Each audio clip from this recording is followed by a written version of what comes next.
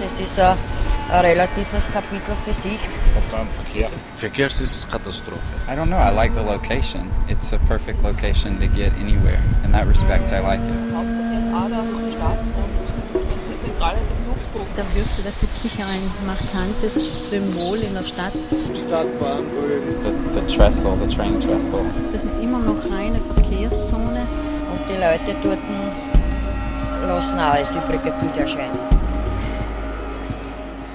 Ich habe mal eine Weile ganz knapp innerhalb des Gürtels gewohnt und ich bin praktisch nie über den Gürtel in den Außenbezirk. Und jetzt wohne ich knapp außerhalb des Gürtels und bin auch mehr hier außerhalb. Ich sehe ihn eigentlich sehr stark als separaten Raum, weil er so eine starke Barrierewirkung hat. Aber in erster Linie eine große Barriere zwischen innen und außen. Als Fußgänger nimmt man ja eher als extreme Barriere wahr. Das ist nicht angenehm. Der Radweg ist eigentlich in Ordnung. Wenn das eine Barriere ist, kann man nicht verhindern. Ja. Aber wenn man da zumindest in der Mitte was hinmacht, wo man dann auch extra hingeht, finde ich, ist das eine gute Möglichkeit, diese Barrierensituation ein bisschen aufzuweichen. Das EU-Projekt ist ganz eindeutig für den Westgürtel definiert gewesen und weil auch die Probleme dort waren. Angenehm, ich habe momentan noch kein Vis-à-vis. Wenn man da mit den Autos fährt. Ich meine, er wirkt natürlich auch in die Gebiete hinein. Die sogenannten Kreisläufer waren, die haben alle zugesperrt. Also eher Substandard. Selbst wenn man ganz nah dran wohnt, scheut drüber zu gehen. Dass die Bezirke sich so wenig verantwortlich fühlen dafür.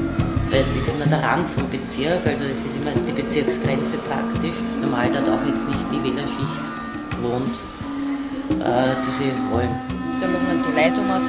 Kriminalität am Gürtel. Die Herumtreiber sind dort, die Taschenzieher sind dort. Wenn ich mit dem Auto fahre, benutzt man den Gürtel einfach sonst.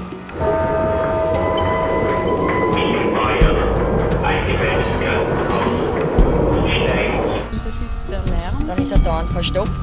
Too much traffic. Parkproblem. Mir ist hier ein bisschen zu laut.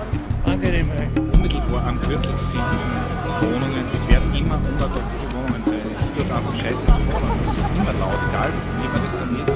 Solange da dreispurige, hochrangige Straßen vorbeigeht, ist das uninteressant. Und deswegen wird es immer Substandard bleiben. Es wird immer ein soziales Problemgebiet bleiben, weil da werden einfach definitiv Leute wohnen müssen, die sich nichts anderes leisten können. Für mich ist Stadtbambel. Gefällt mir. Einsätze ist dort nirgends zu finden.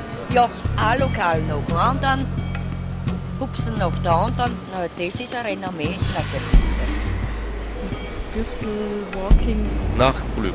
Abenteuer. Da muss ich ehrlich sagen, als Frau allein kannst du dort noch gar nicht gehen. Die Lokale, ja, am Abend der Ehre-Philosophen war das tot. Und da bist du halt dann von Lokal zu Lokal. Und wenn man den Gürtel hört, assoziiert man oft auch den Strich. Also ist der Gürtel nicht was ich sicher. Das Rotlichtenhöhe etc., das war alles in dem Bereich. Man hat sich ja ein schlechtes Image. Also jetzt ganz allgemein. So viele Besäufene oder Heroinverkäufe. Du kannst dich auf die Nacht eigentlich nicht mehr hintrauen. Die Nachtleben normalerweise stören. Du fühlst dich dort überhaupt nicht wohl. Wo der Mensch ist, dort kommt eben auch Leben hin. Das ist so viele Leute.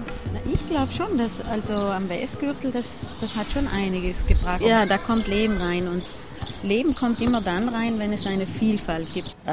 Im Grunde, wir haben einmal gesagt, das ist der 24. Bezirk. Ja.